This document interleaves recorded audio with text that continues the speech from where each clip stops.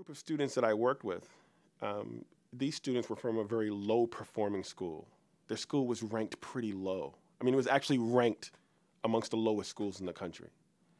And I remember walking into this workshop with these young people and telling them that we're going to publish a book, and nobody believing that it could happen, not even the teachers. And so I knew that that was going to become sort of the theme for our work over the course of that workshop, is that you can do it. I don't care what others' expectations are for you. I don't care how people have lowered your goals. You can accomplish this. And so these students, they called their book, Find Me Beyond Statistics, Inside Teardrops. And so, you know, these kind of things, they hurt. You know, when people are talking about your school and your low-performing school, but these kids designed the cover. They wrote the poems, they proofread the text, they ordered the barcode. They did all of the work to make this book come alive. They not only wrote it, but they published it. I think that's the beauty of this Page to Stage workshop is that, yeah, students are going to write and publish a book.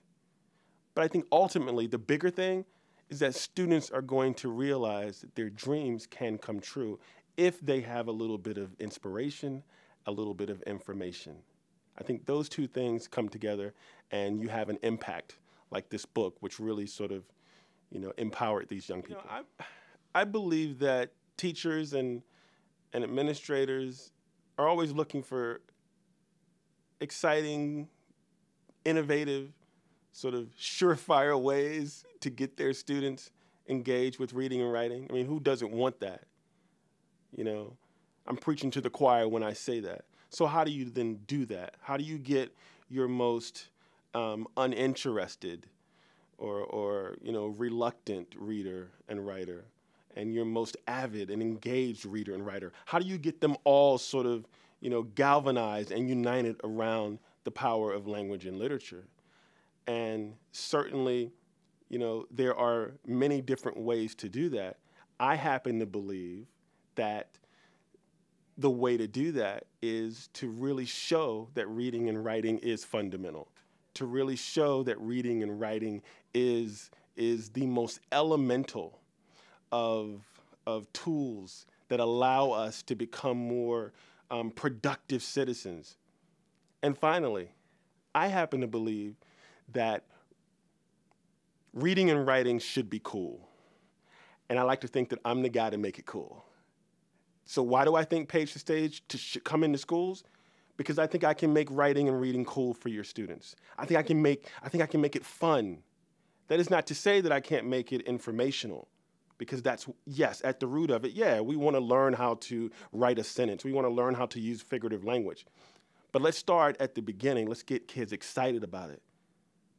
Let's show them that reading and writing can sort of come off of the page, and we can make it come alive on the stage. Some really famous writer, and I don't remember who it is, but I remember what they said. And they said, if you can't find the book that you want to read, then go write it.